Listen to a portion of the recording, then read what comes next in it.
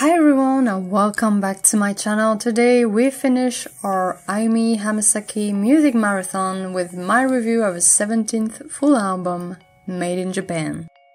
Before we get started, I want to remind you that this is simply my opinion on the album, and if you enjoyed this video, don't forget to subscribe to the channel for more. Made in Japan is Ayumi's last original album that was released back in 2016, and it is also the final review I will make about her music, as she hasn't released anything new yet. And before I get started, I just wanted to say that I hope that you enjoy this series of reviews. I know I took a much needed break from them for a few months, but I'm glad I managed to finish them this year. And even if her later discography isn't much of my cup of tea outside of a few albums, I still had a lot of fun going back to it. I felt ready to be open-minded and just listen to everything and get my opinion out there, and I had fun listening to them, even though it was sometimes a bit more difficult. And I hope my rambling wasn't too much for you, and anyway, thank you for listening to me. I hope you had fun on these, and without further ado, here's what I think of Made in Japan. So this album is actually Ayumi's shortest to date, which is surprising considering how she got us used to very long albums, and very few are as short as this one, which was a point I thought would be reassuring. And it also, when it was announced, Made in Japan, I was like, this is a very bold title. And for me it felt like it was claiming that it would be a blend of J-pop and traditional Japanese music.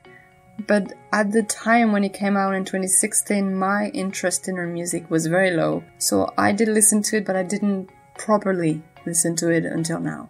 So this album, as its title hints at, does try to blend traditional Japanese music instruments and melodies to a more modern and typical sound, very common in her music. And it tries for like 3 songs until it gives up completely and does the same thing all over again, making this album as bland as it comes. I genuinely don't understand why this album was even made in the first place, outside of a contract stating so, because it is uninspired and boring. Nothing outside of 2 songs is interesting. And once again, it is the cover at the end of the album that takes the gold for me, which is worrying when it's a cover more interesting than your original work.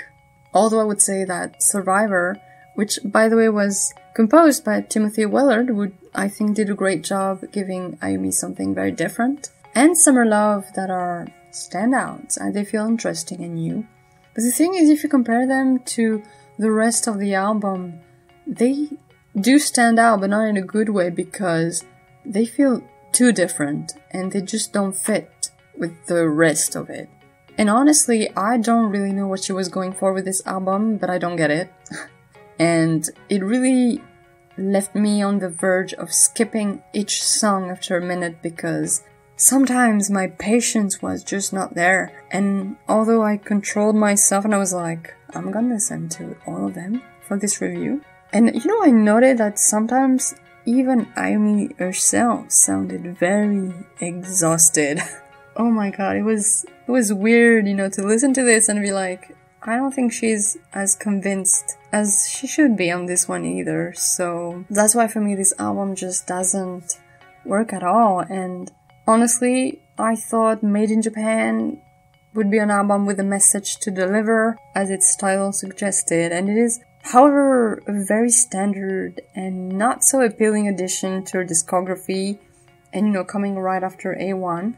I feel like this is the same thing over and over again, that it's using a tired gimmick. And listen, I appreciate the fact that she released so many albums, that she really kept a work ethic that is outstanding, really. But I think maybe sometimes taking a break isn't too bad. And I mean, she's kind of doing it right now. And if she's releasing a new album in 2020, I do hope it brings something interesting on the table, because for the last 4 years actually, it has not been great. And honestly, this album is bland and I got nothing out of it, outside of maybe a couple songs that are interesting, but even so, I just don't want to go back to it. And that is why I give it 1 star. Thank you for watching this review, and as always you can tell me how you feel about this album in the comment section down below, and I'll see you next time for more reviews.